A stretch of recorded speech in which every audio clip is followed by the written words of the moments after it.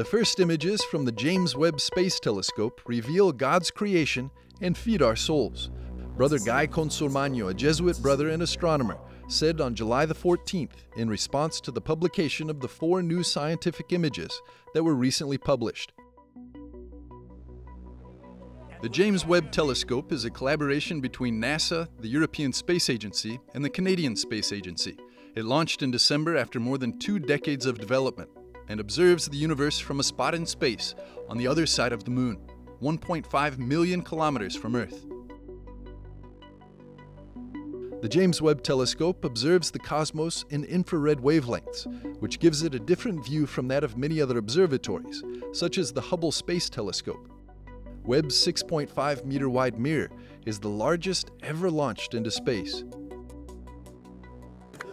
Brother Guy Consolmagno is the director of the Vatican Observatory since 2015 and has said that the science behind this telescope is our attempt to use our God-given intelligence to understand the logic of the universe.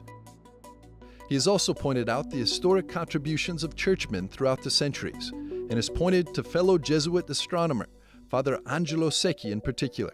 Father Secchi was the first person to put a prism in front of his telescope lens, and he did it on the roof of the St. Ignatius Church in Rome. He also made the first spectral measurements of the atmospheres of the planets in our own solar system. This science that he pioneered was later used in the James Webb Space Telescope. Many of these innovations were also first pioneered by the Vatican Observatory, with its roots dating all the way back to 1582.